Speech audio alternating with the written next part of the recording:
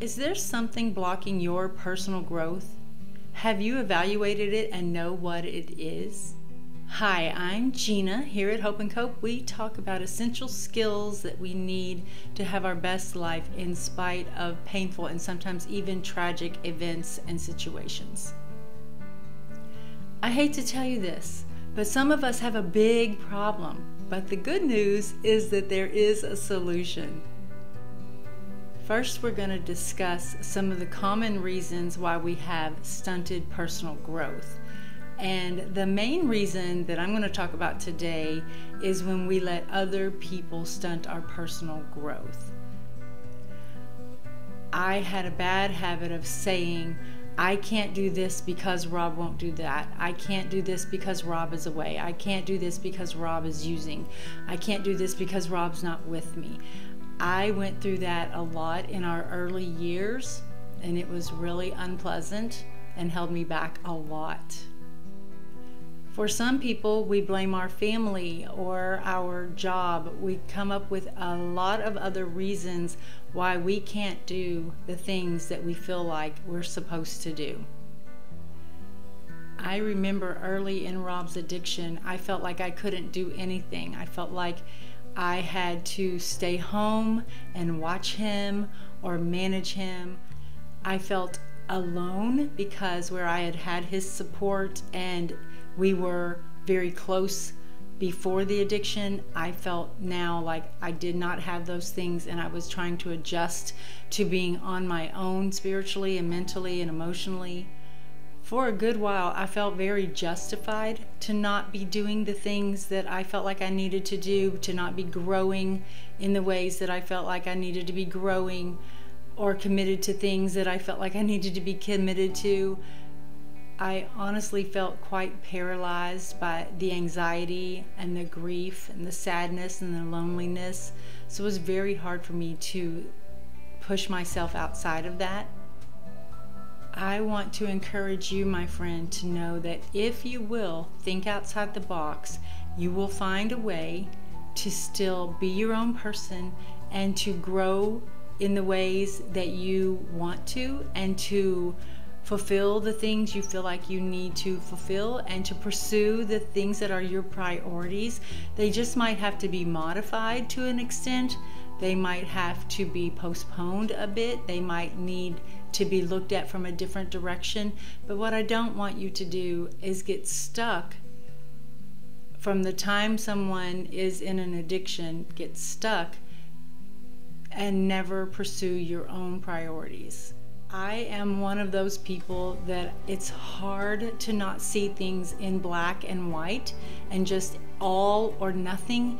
And if I have this vision of something I want to accomplish or this priority, if I can't have it the way I want to have it, then I just can't have it at all.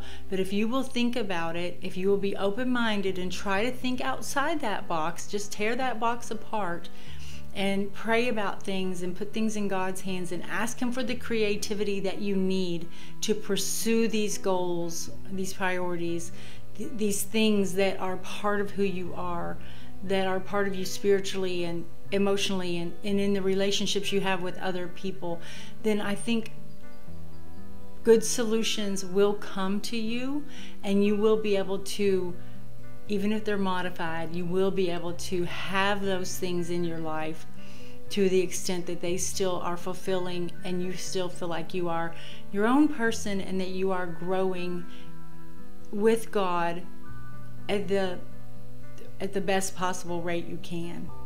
So many times it's not that there's not another way, that there's not a plan B. It's just that we devalue our own selves and our goals to the extent that we just dismiss them altogether and we don't even try. But it's important, very important, for us to realize that we still have to nurture ourselves and our families and our children. I remember a time I was on my way to work. I was in my car, of course, and I was just thinking about some goals and some things I wanted to achieve, and I just felt like I couldn't do it without Rob, without him beside me, without us partnering.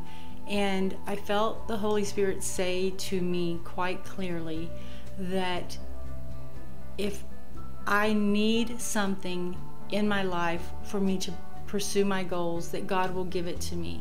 And if I don't have it at that time, then I don't need it to pursue those goals. If God has brought these things to me and they're important and He wants me to grow in these areas, He will help me in spite of what I don't have. That as long as I have Him, as long as I have the Lord, then I have what I need to still pursue my goals and still be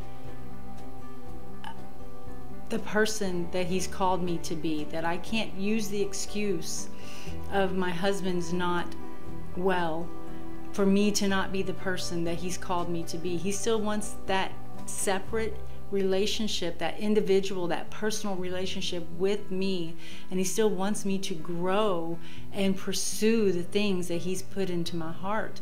And it helped me to realize that He is really the main thing I need, and that if there is anything else that I need for that goal to be accomplished, that He will bring that to me. And so I started to look at the things that were important to me through a different lens, and I started living again. I started making goals. I started doing things with my church or through my church or for my church and for my family, and I started making personal goals, and I started doing things that I felt like were meaningful, and that God was with me and He was helping me, and that if there was something I needed for that goal to be accomplished, He was going to make sure I got it. I know it's really hard, dear loved ones, when our hearts are torn in two. I'm not trying to say that it's easy. I hope this content was helpful to you. That's always my desire. And that's the same thing with the video I have lined up after this one. And I also try to put encouragement in the description box for you every time. And if you like this video, if you would hit the thumbs up button, I would appreciate it, and share it with a friend. I'm putting out content twice a week these days. I don't know how much longer that'll be, but I look forward to seeing you in those videos, and I'm praying for you. And until next time, God bless.